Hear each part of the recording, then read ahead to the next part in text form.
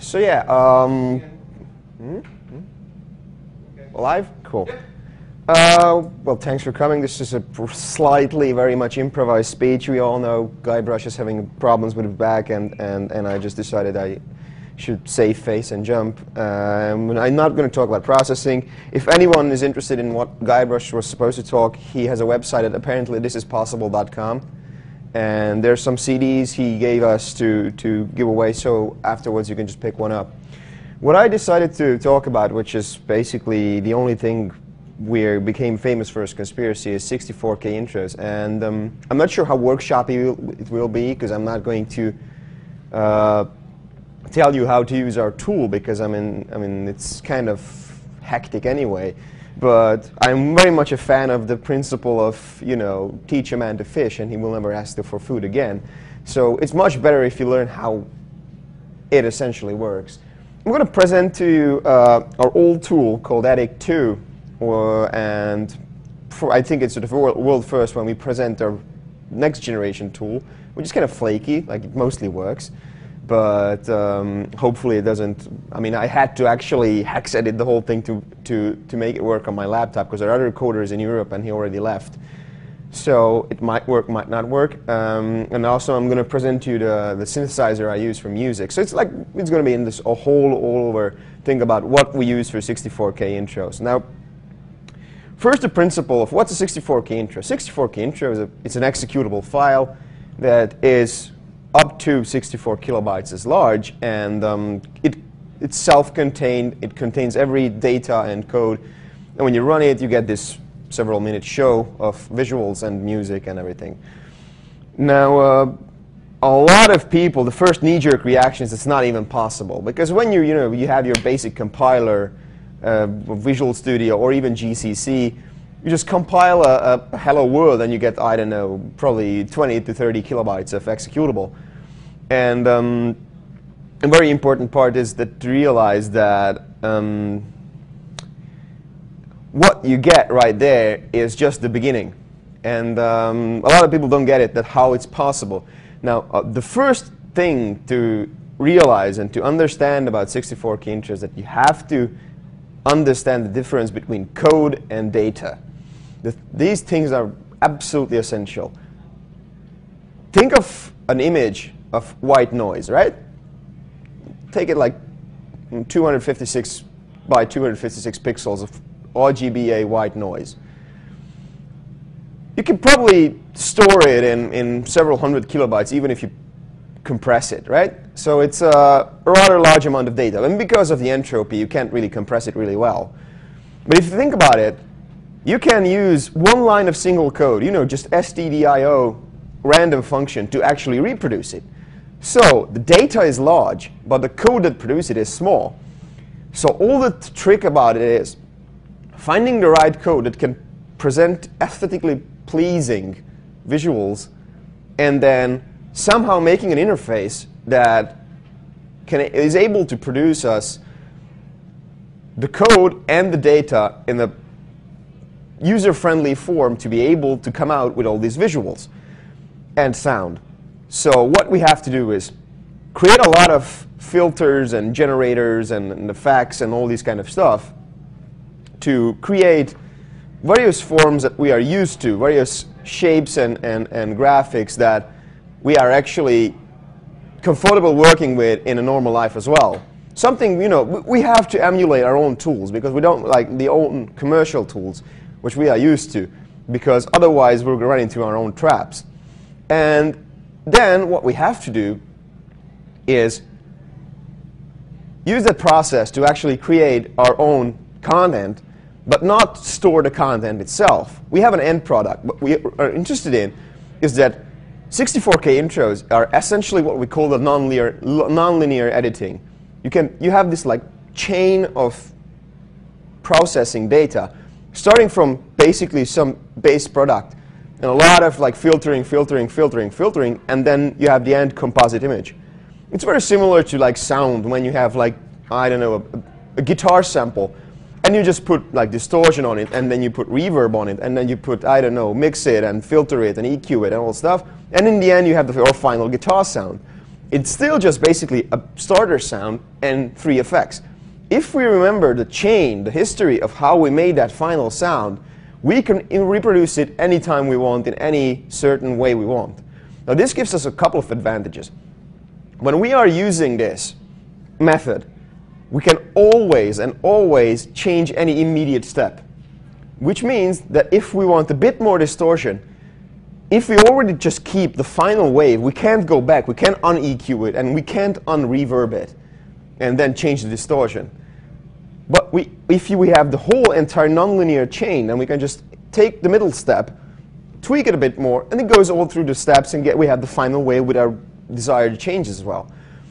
And of course, it's a lot smaller. We have some basic original data, and then we have the chain of effects. So what we have is just a pile of code. You know, code is small. We all know code is small. If you really want to make code small, you can make code small. It's just code. And it compresses well. And then you have data. And the data is just steps. Call this function with these parameters. Call this function with these parameters. Then pass this data to this function. It's just almost as if we would write just only code. But then, because we're visual people and we like a very tangible interface, very tactile things, we make an interface for it, and we just store these kind of recipes for what the data is supposed to be. And in the end, all we have to do is take the code, take the data, feed it into it, and in the final version we have our content. Now, 64Ks already have this certain methodology of how stuff is made. When you're making real-time visuals, and let's go through the visual part first, you certainly need textures, you need meshes, you need animation, you need sparse filtering. So what we created here is some sort of intro package where you can cover all these kind of stuff. And this is OpenGL. This is pretty old, but we did some spectacular things with it. Our first step was always a texture generator. Textures are probably the largest amount of data because it's per pixel data, especially if you're going to large resolution textures. It takes a lot of memory, a lot of time to create and stuff like that. And of course, a lot of data in the end. I mean, even if we would take a screenshot and save it in JPEG, it still would be less than 64K. So we need to procedurally generate. The trick is we have several little filters where we can use these kind of little blobby stuff to create our own little pictures. So what you see here in the right is how the final image would look like if I would allow this filter to happen. Now this is a standard subplasma. Subplasma is basically just taking random dots, well actually a grid of dots with random colors, and then just taking a spline and interpolating the colors. So it's really just almost white noise with like a spline function when you zoom in it. So you can just change the random seed, and also you can change the density of the dots. So if I drag this all the way down, it gets a lot more bigger blobs. And then if I pull it up, then I get smaller blobs. And of course, this alone doesn't look that good. We can just say it's basically almost just noise. And we have a couple of other effects like, you know, standard dots, which I can just change the size. Or you can have little random noises. We can have gradients, and we can have fonts, and you know, just change the size and font and all that kind of stuff. So it's really just rudimentary stuff. Now you may wonder how that becomes an interesting thing. The another important part is the distortion. Now distortion is almost familiar from if you ever use some commercial editing software. Distortion basically means that you take one image, you take another image as data, and pure data. So we're not talking about pictures, not necessarily talking about pictures. We're talking about something that can distort something else. What we can do is we can take this image, the grainier noise, and then take the other one as data, and then use distortion on it. And I can just adjust this to any rate, just keep watching the preview, what I'm doing is that I'm able to adjust the distortion factor really easily. And if I apply it, then it becomes this more distorted image. And all I did, remember what I just did. I had two subplasma effects. Now these are just, again, white noise with cubic interpolation. And then I applied basically something like, take this pixel on the other image, take the volume of it, which is, you know, from 0 to 255. This is like black to white. So white means a lot of distortion, black means no distortion. And then just push the other image in that direction. And basically, if you think about it, that's around probably 10 lines of code and about 4 bytes of data. Now, that's a good trade-off for something. And that final image is already about 20K in JPEG. And we're not even talking about uncompressed size. So you can see how a little amount of code and a little amount of data can result in a lot of content. And of course, there's a lot of like silly distortion stuff, like you know, the standard twirl and all this kind of stuff. And another important part is that you have to add color. And there's a lot of like tricky color effects we can use and give it a like silly psychedelic feel to the whole thing. I'm probably not that good at this because I'm not a graphics artist. But it's the same thing. It's just using these textures as data, and then what you can also do is one of my favorite stuff is that you just copy this thing, and there's this filter called the emboss. Now you might be familiar with this from Photoshop. Embossing means that basically you take the contrast of an image, you take the edges of the image, and then create this very interesting colored stuff from it. And this is almost what modern programmers would call a normal map. It's not a normal map, but it's very similar. Basically, what you see there is the height map differences of the image. It's really hard to explain, but basically what it means is that sharp turns in the image, like sharp edges in the image, we'll get a lot more of this bright parts. Now, what you can use with this is that we have a filter called the shade. Now, what the shade does is that it takes the image, takes another image as a data, and what you can do is you can kind of like use this to, well, shade the image. Basically, what you do is take that channel, what you're using, and then kind of use this to apply a certain brightness ramp to the entire thing. And if you use this with an emboss thing, then it gets this really nice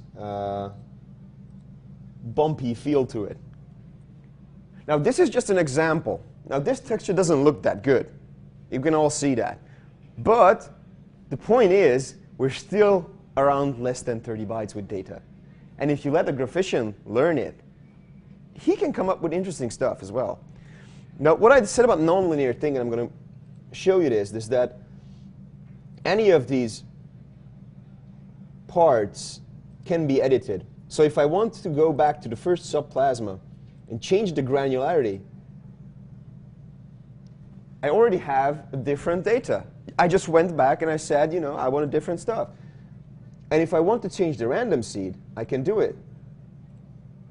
This is because everything is procedural. You have the chain of data, you have the chain of effects, you can at any point change anything. And if I want to say, okay, I don't need this much resolution, it's just blobs anyway, I switch down, and you can see it's already a lot lower resolution, or even completely, you know, blurry crap. Or I can just go all the way up, and this is going to hurt my poor laptop, but now you can see it's in extremely high resolution. Well, compared to what quality it is anyway. So you can do all these kind of stuff very simple, and anything in 64K demo making is all about using this technique, just taking very little amount of starting data. You can use low resolution pictures to start. Because I mean, if you can compress, I don't know, let's say you want a logo or vector animation, some vector stuff. You just draw it in your favorite tool, export it. You can still have probably data of a vector logo in probably a couple of 100 bytes at most. You can just load it in, and then you can post-process it. You can add color to it later. And in the end, finally, you have your actual final great image. And it's still like 100 bytes of starting data. Then you have like 20 bytes of post-processing. You're still way, way under a kilobyte with a code included. So it's absolutely plausible for 64Ks to have this amount of data. It's just people never realize the trick. Obviously, textures alone won't cut it. So what we did is we included a complete package. Textures need to be applied on meshes. Now, a mesh is basically the 3D object. Now, 3D objects are a bit harder to generate in terms of it's not just the field of pixels. It's not just a 2D image. But you can also break it down to simple parts. You can start with Euclidean geometry. You can start with cubes, spheres, I don't know, various like hadrons and shapes and sizes. And you can also use some tricks, what we call the lofting, which means that you take a spline and take another spline and you pull it through. And it becomes like this tube kind of stuff. And also you can use super shapes and all that kind of stuff. So what we did was we created this package where you are able to create this very convenient way of using textures and applying them to meshes. Now, this intro is mostly spheres because it's a planetary stuff. But as you can see, you can do some more complex geometry. Now, what we did with this one is, again, starter data and then distortion, distortion, distortion. What we did is take a sphere, take a noise map, which is, I don't know, you can just generate it from a texture. Take a noise map, apply it to it, and I wish I remember how to do it. What you can do is use the noise map, texture map it onto the sphere, and then for every vertex of the object, see what the texture texel right there is. And if it's dark, then just don't move it. If it's bright, then according to the brightness, pull that vertex out. Like, we have a sphere, and you have surface normals, which are pointing outside. So if you distort by the surface normal, you can get these like spike ball kind of things. And that's what we did on this one. Basically, we took a sphere and did some very basic distortion on it, and you can see that it becomes this kind of blobby thing. Now, I know this sounds like, oh, you can only make abstract stuff in it. I'm going to show you an intro, or at least the data from the intro, of what we did for Breakpoint 2004, and we weren't sure how it's going to turn out, but in the end it became actually really amusing on what you can do just by using procedural generation. Yeah. This guy is entirely made of just these methods, right? So what we did is like start out from a sphere, and then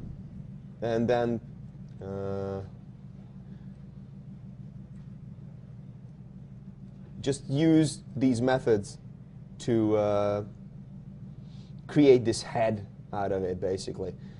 And I'm not sure if I can hide the thing, but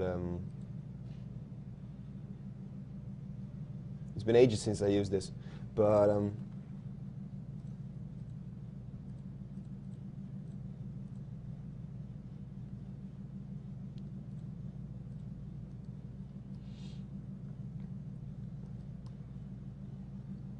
I can just, yeah.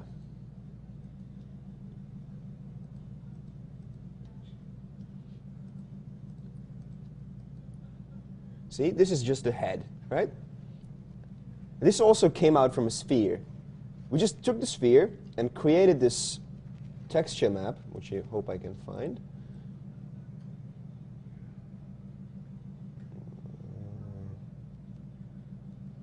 I think it's one of these. What we did is we took a sphere and we applied a couple of what we call the polygon selections on it. We didn't want to distort the entire sphere because otherwise you'd probably get a chin on the backside.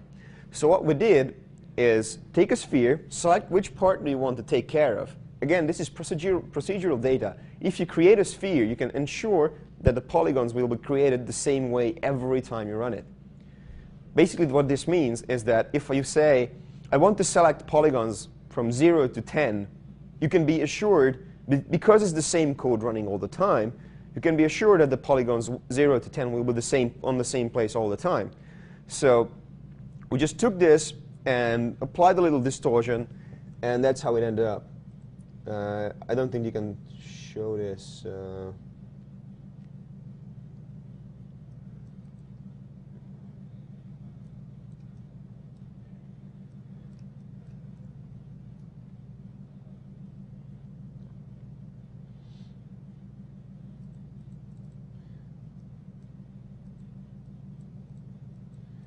Yeah, it's a bit hectic to use this tool. It's been a while as well. So and I'm a musician anyway, so it doesn't matter. But the point is, you can also create more lifelike things with procedural generation. And all it took was just, we have to know where you're aiming at and just break it down to parts and see what's possible and what's not. And we also did an interesting intro. Which had basically what the aim was for us is just to basically do a short movie, something that's more movie-like, more cinematic in 64K, and we pulled that off and became, well, mildly successful. In looking back, it's actually really bad looking at parts, but it was, at the time we were really proud that we actually managed to pull it off.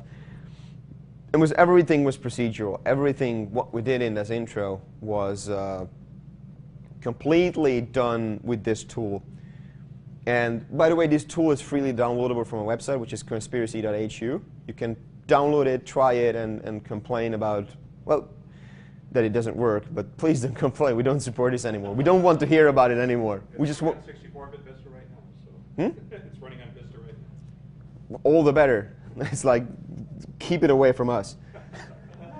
Not Vista, our tool. So what we did with this intro is, well, kind of like this. I think this kind of looks nice for 64K. And this is just the first part. Because what we did, I can't show the intro because, you can see what speed it runs at, is that we also have like the city, and then the city gets destroyed by comets. And then we have this final big explosion, and it's basically Deep Impact in 64K. And it goes for like 8 minutes, and then we have the Phoenix rising, and you don't want to see the first version of the Phoenix. God, it looked like a penguin. But I remember, our graphics artist is a genius. He's fantastic when it comes to design and everything, but his modeling skills are still something he's learning. And I remember him sitting at a computer. We logged ourselves up in one of our coders' flats, and he was trying to make this bird. And this bloody bird took like ages, because he was hunched over and he looked like he was like this, and it was completely silly. But it is also entirely procedural. It's just that when you're working with Photoshop, when you're working with 3ds Max, when you're working with any tool, you're used to certain methods. And if your tool doesn't know those methods, it's kind of hard that you can actually shape these things the normal way you should be able to.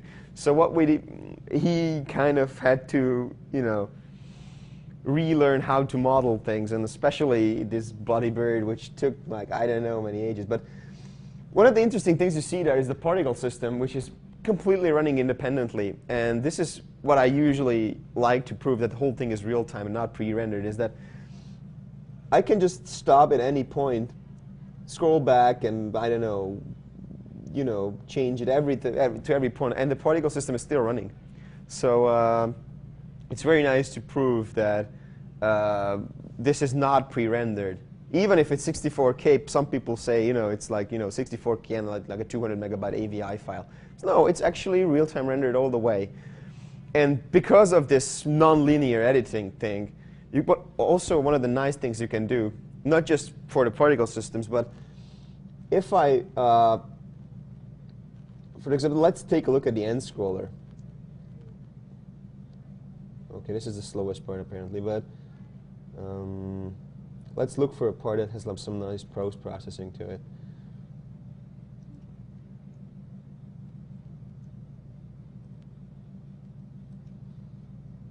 This is pretty slow, but still.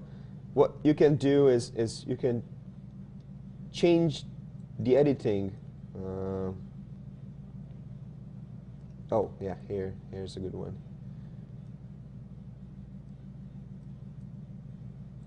You can change the parameters of any of these post-filtering effects, basically runtime. And if you want to tweak some more, you're basically welcome to do it during, well, the whole thing is running. Now, one of the important things is that I've been talking about nonlinear editing a lot. And I said, you can edit textures nonlinearly, you can edit meshes nonlinearly, you can do the compositing nonlinearly. But the important part is to realize that if you have one tool, then nonlinear editing actually arches over the entire process. And what I mean by that is that, let's say they have this like CD texture, like you see that, like that building.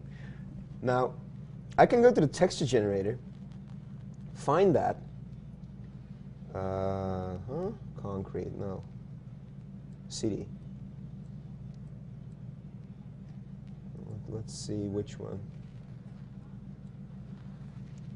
Anyway, what I can do is go to the editing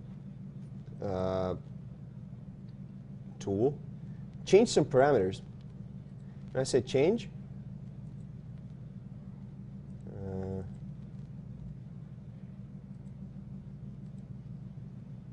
And change some more to actually destroy everything. And you can see it already screwed up, like the middle part. Now, the nice thing about this is that at any point of intro making, you see, you can think like, okay, this object looks nice and the texture is nice, but the two don't seem to fit. So just go back to the texture, edit something, and immediately you have the change right there. So if I say, there should be a lot less windows on the building, I can just go there and take this and say, we only need one window. And now it has less windows. So everything is nonlinear. Everything is started from procedural scratch and ends up with the content.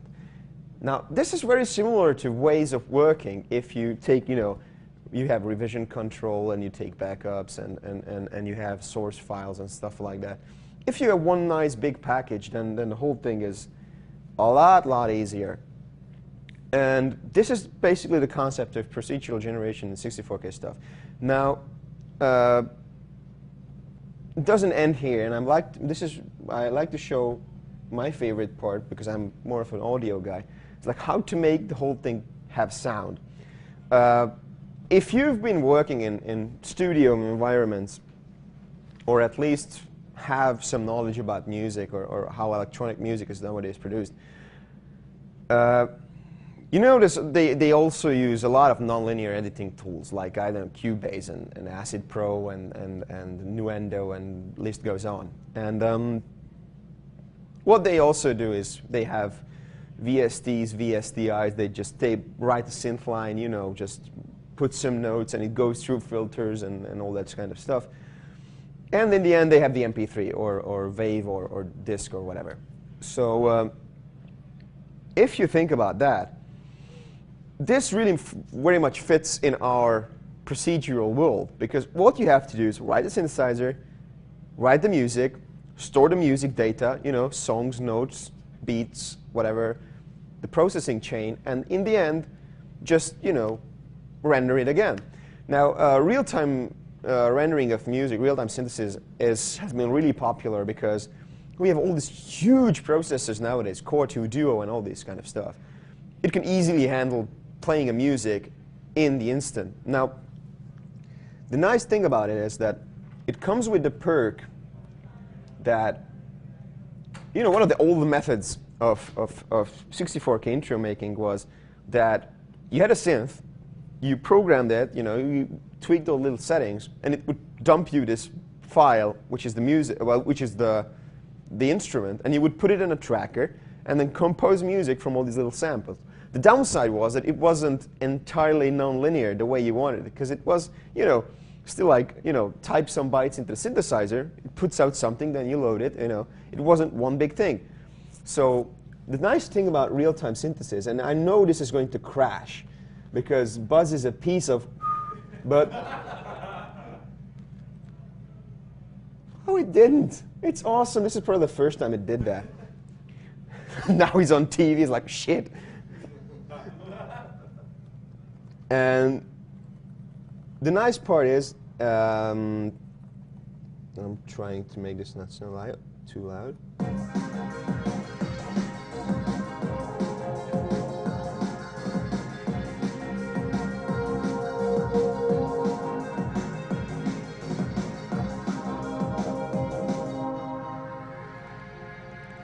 Is that anytime, this is entirely real time. You can, you know, you can hear it. That's the moment I pushed play, everything started out. This is in my new generation of synth. What you can do is just go back here. This is the synth module, not really friendly, but at least it's working. So if I want to say, you know, I want it less detune, I can just pull it down and say. You can already hear it's a lot more sharper. And I pull it back up.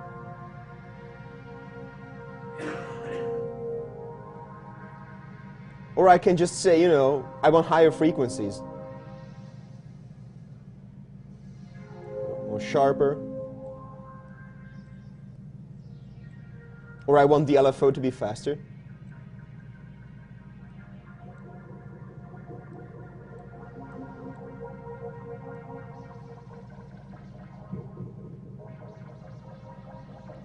I mean, you can just go bonkers with it. I mean, that's the way you write music. That's the way you do it. It's like, in a studio, you obviously use hardware synthesizers. You take your Access virus, which is the greatest synth of all times. You sit down, and you start, you know, tweaking knobs and hoping something cool comes out.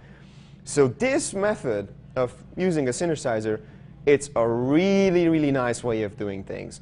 It's really, really convenient. I mean, this is my new generation of synthesizer. I was really happy that when I finished it, it was the first time I actually had a synthesizer that sounded the way I wanted to. And I just sat down and wrote this song in like 15 minutes because it was that easy. And the end result, this song actually finished second last week at Breakpoint in the executable music competition. And I was really happy with the end result. And the final size was 16K. Executable. And that's unoptimized. So that's just, you know, I didn't bother. It was under size limit, so it was like, who cares? I was actually wondering like if I should include like this long movie sample. No, I was, you know, the song is kind of like slowish and ambient, so I was wondering, you know, take this snippet of speech of some movie that you just threw it through reverb and kind of stuff. I mean, it's possible. You can actually take movie samples. If you hear the drums, These are not synthesized. These are actual drum samples, which are compressed to death. Because there's this nice trick about it that Windows has this thing called the Audio Compression Manager. You know, the thing you use when you're playing a video file back with Media Player. The stuff that, you know, basically there are MP3 encoders built in Windows. And there's this thing called the GSM codec, which is used, I guess they wanted to use it for VoIP, but it never did. But it's still there in every Windows, so why not? It actually becomes like 1 kilobit per sec, which for drums is perfect. For speech, you can already hear the artifacts and all this crap, but for drums, it's perfect.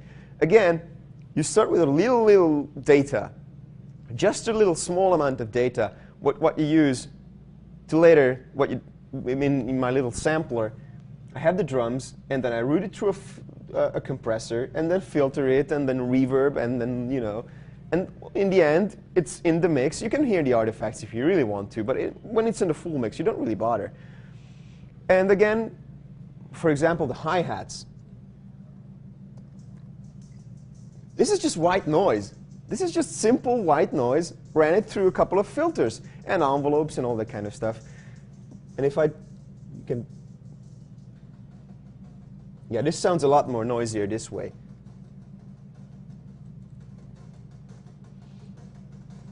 And all it does is you have this pattern. Oops.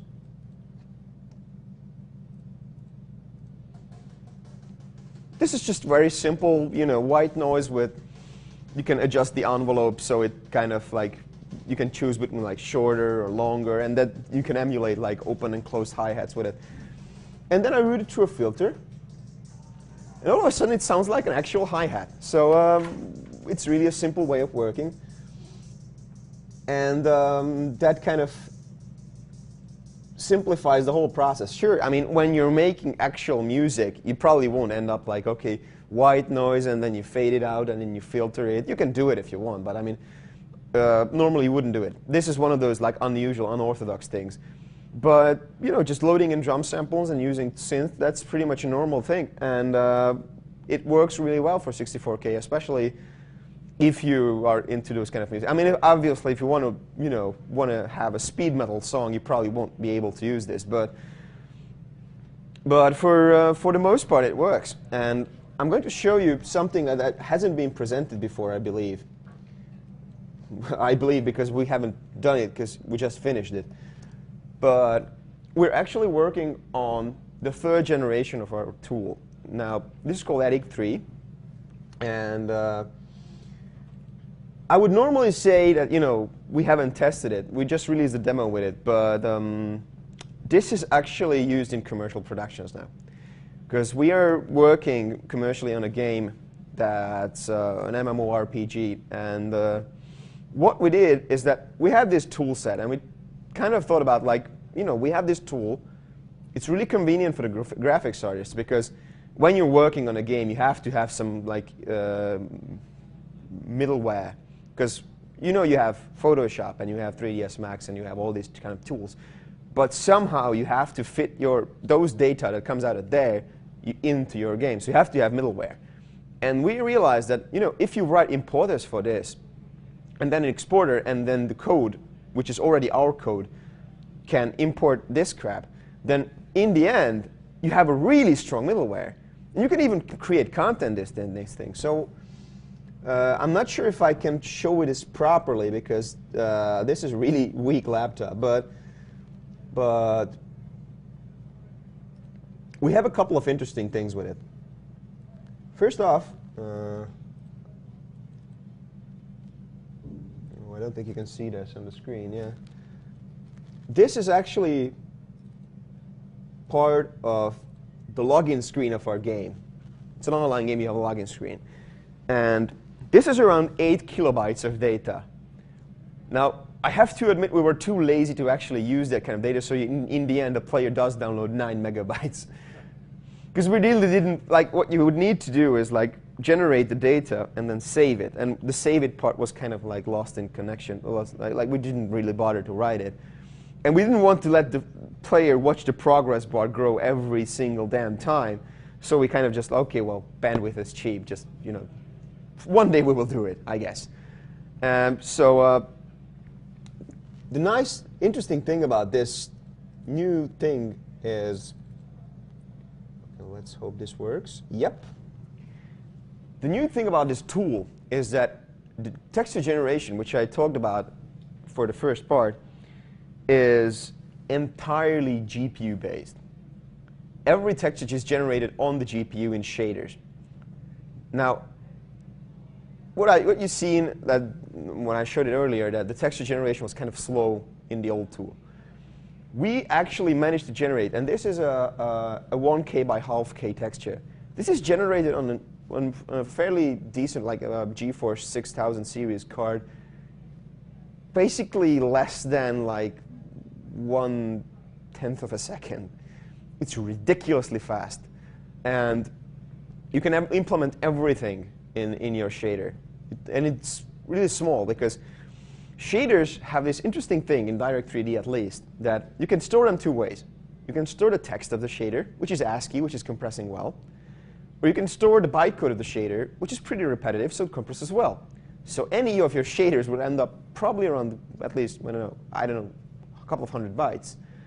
But you still have like 30 shaders in there. You're around 3K, but it can do your entire texture generation really fast.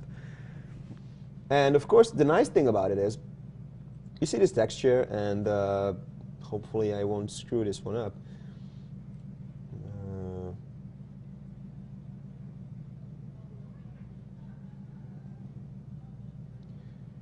This layout is something you might know from Werkzeug, the operator stacking layout. And it's actually a really, really convenient way for some to work. Our graphicist hated it. It was like, he was more of a tactile guy. And we kind of made this cross between, because our actual editor, that actual 3D editor, is kind of like this front end for the whole operator stacking. Like internally, it's still operator stacking, but he doesn't want to see that, so he just uses like little animation curves still and little placing around objects still. And it becomes a stack, but he doesn't want to care about that. He just wants to do it some really convenient way. Now, the nice thing about this is at any point, you've seen the other tool that I had to actually like look through the stack. I still have to, but it's more visual. And if I select any of this stuff, and I want to change it, like let's pull up the turbulence on this one, you can see that I can change one of those parts, like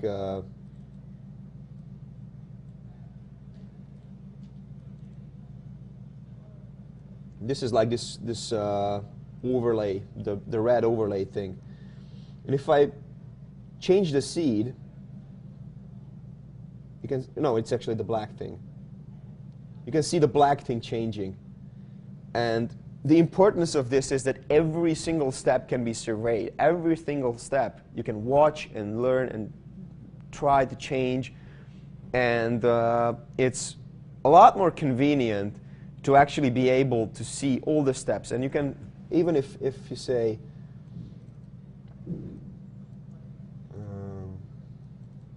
oh yeah, now I know why I don't see it, because it's alpha. You can just place all these, have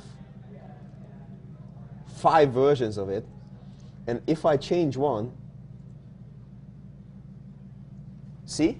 It goes through all the steps, and in the end, I will see this result. So it's also a really convenient way of working, which is the reason why we're able to do this game in our way. We don't have to actually depend on other tools. And I guess 64Ks in general have this kind of weird ease to the whole thing.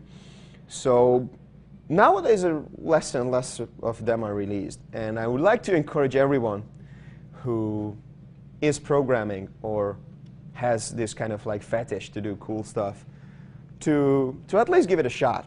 Because I think we're still around halfway, at most, of what's possible in 64K. We've seen some amazing things, especially the Fairlight guys have been doing some really crazy shit. But I still think there's a lot of space to be learned. I still think there's a lot of headroom to go. And I would love to see anyone break that barrier, because if you break a barrier, then people follow, and people will make even more amazing stuff.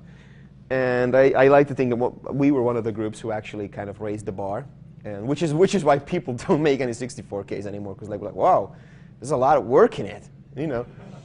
It's like, I mean, really, I mean, making a tool like this, we've been working for 4 years on this thing, I think. So there's a lot of work in it, and we just started actually making shit with it. This is like, we're actually in a phase of like, whoa, we can actually use this thing. So there's a lot of work in it, but I think it pays off at the end, because you're making cool stuff. And I would like to encourage everyone to do it. I mean, it's not hard. You've seen it's not hard. It's just work. And yeah, and also this is kind of like, as said, people are not really making 64Ks anymore. So if you want to take the lead while the others aren't watching, it's maybe your time, and I can recommend it. So if you have any questions, I can probably, yeah, Froggy? The buzz tool, is that available? It's Askware. Okay. I just heard that term last week with Breakpoint. It's basically this very demo scene-ish thing. Again, give a man food and he'll be fine for a day. Give a man, you know, the knowledge how to fish and he'll be fine for the rest of his life. And which is why the normal way of demo scene knowledge sharing is that you don't ask for the code. You just ask for how you do it. You ask for that 10% of missing information you don't know. And that's why, I mean, and the other thing is that it's shit. Like, it crashes a lot. So it's like, but I can probably give it out. I already gave it out for a few people. No one actually made anything decent with it. So it might be worth a try. Well, are there any other similar type programs out there? Because I don't know of many procedurally based synthesizers. Well, Farbrouse released their own, the V2. Okay, true, yeah. And that has been vastly popular. And this was the first time at Breakpoint when basically half of the competition in the executable music was using V2. But it was the first time it actually was like raising eyebrows, because I think this was now the time when people actually like started to harness of what's in there, and people started to make something else than what's almost usual V2. Like it has a certain characteristic of sound. All synths do have the characteristic of sound, but it was the first time people tried to get around it.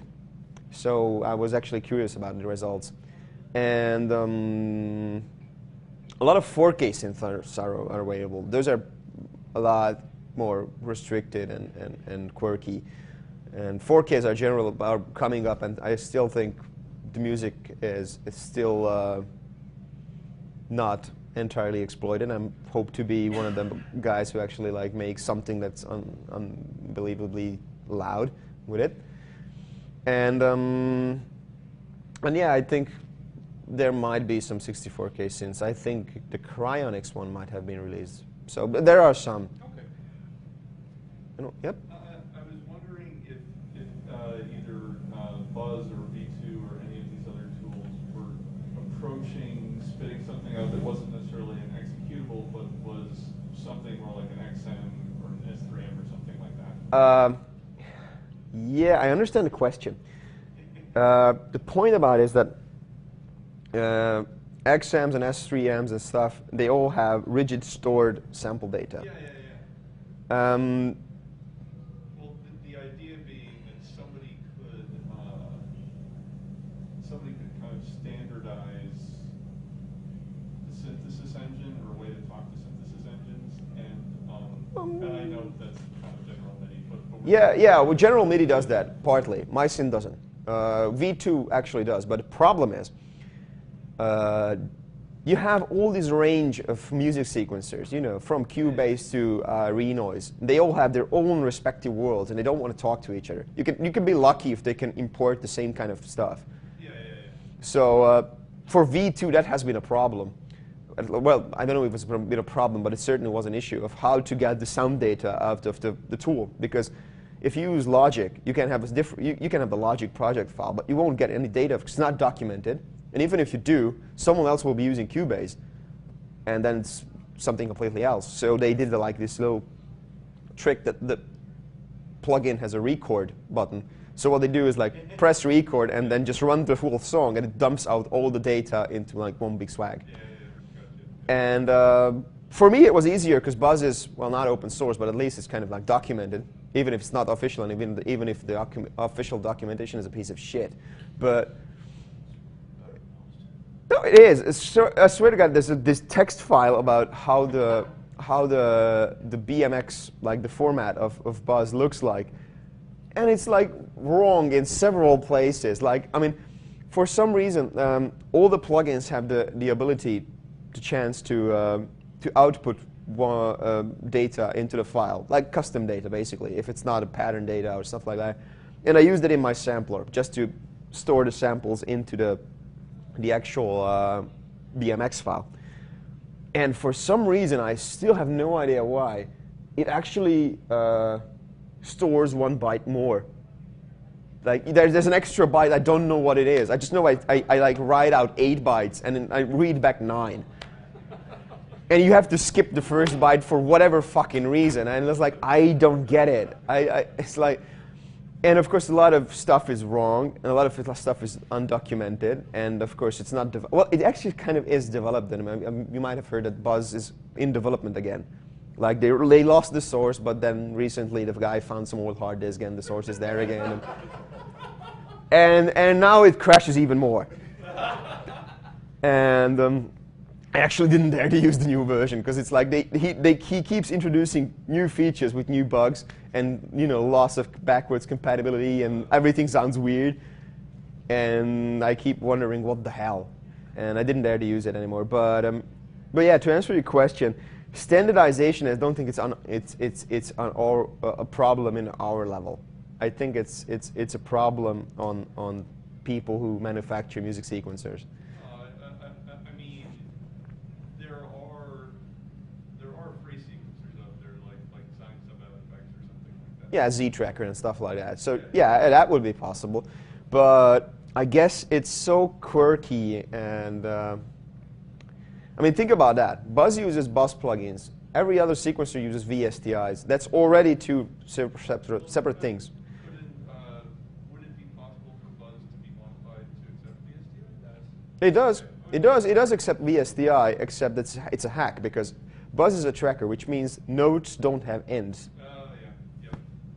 Like in a MIDI note, you have a start of the note and the end of the note. Exactly. So you can shorten notes to any arbitrary length. The problem is it's two different worlds. Now, let's disregard Buzz as, you know, something from Bizarro world. Even if you have several VSTI trackers and stuff like that, they all have weird features. I mean, some of the trackers you can feed multiple MIDI inputs into VSTI. Others don't allow that. And then you have, you know, different effect chains, and some of them has like buses and submixing and all that kind of stuff, and others don't. So, and of course there's I don't think there's much of a demand for it. Yeah. Like from the professional angle. There's also like Reaper and less commercial. Well, less commercial. How can you be less commercial? But like super duper studio quality music sequencers that probably are much more open to that. Those suggestions. But I still think it's not a problem on our level. If someone does it, hey, fine. I'll be happy. Finally, I can work with other people who are using Cubase and I'm using Acid, and we can import each other's stuff. But I think it's a bigger munch than we need. So. I have a kind of an idea more so than a question or comment or anything. His idea to export from procedurally generated synth to something else like a mod file or something like that. A good way to say fuck you to everyone else's players is present a mod file that exploits like a buffer overflow in their player, so it runs your synth. Like that might be a kind of a. I don't want to go to that lengths because the thing about it is that if your software relies on bugs, then you're gonna get screwed at the next update. So, but I mean, yeah, we've discovered some interesting ideas of like how to. Like we actually came up with a method of storing arbitrary sized data in 64K, literally. Like you can take an MP3 and store it in 64K. It won't be 64K, but it would look like that. And it only works on NTFS, and I already said more than I should have. And it's not a bug. It's a documented feature of NTFS. But I'll let you figure out the rest. Yep. It works. And RAR supports it. That's the funny part. So you have like this 4 megabyte RAR with like a 64K inside. And you're just hoping no one notices. But yeah, those are like, these are like hacks that you don't want to, that's like, you know, one of those 4K intros last year at MVC that actually like, what they did for music is like they loaded up the music samples in Vista. And they just chopped out parts and they made this like sound collage of it. And you had like these like crackling and drumming and stuff like that. And they all like filtered them to death and just chopped out like half a second parts. But it was so organic, everyone was like, what the hell, how did they do that? And all that they did is like, you know, they took this like long 4-minute Britpop song and just chopped the end chord out, which doesn't resemble the rest of the song, but they like applied it into the music and stuff like that. And everyone was like, dude, you're cheating. And it was like, well, cheating is what, you know, people yell when someone notices a trick. No one else will use it because it's already cheating, but it wasn't cheating when they found out. So you can exploit and you can find some weird shit, but I still think that that's not necessary. I still think this most of the tricks you can do is still fairly legit. I mean, okay, we use Windows fonts. That's pretty much it. I mean, that was a 4K intro, I never forget. That was a 4K intro which had like this insane geometry. And it was like, how the hell did they do that? You know, this big, huge structures made, and it was completely complex. And how did they do that? And then we started to realize, like, those actually look like curly braces. And turns out they just took the Windows font, they took the tessellation code from OpenGL, and just started building these structures from letters and like, you know, dashes and whatever. It was like, you know, it was almost like a screwed version of ASCII art, except you wouldn't notice. But yeah, they also made like a second intro where they used that for like building a giant spider out of like brackets and stuff like that, and you wouldn't notice. But yeah, I think stuff is definitely possible. You just don't know how dirty you want your hands to be get. One of the interesting thing about demos is that you want to have longevity, and if you're exploiting a bug, then you know, I don't think that 4K intro that uses Vista music is going to run on Windows 7, because Windows 7 probably has a different set of music, so it's Vista only. And then you will just realize that every time you want to show that demo, you can either stick to the video or use Vista, because Windows 7 won't be able to run. Windows 7 will be able to run our stuff, because it still has OpenGL and Direct 3D support and everything like that, because of the backwards compatibility, because of the games. But you know, if you're relying on something that's not documented, then you know you can run into traps. So, if anyone else is willing to ask a question, otherwise, thank you for coming. I hope you're not too disappointed for Tim not being here. I still have his CD, so if you want to dive into processing, which is a nice toy to re-implement DemoFX from '93.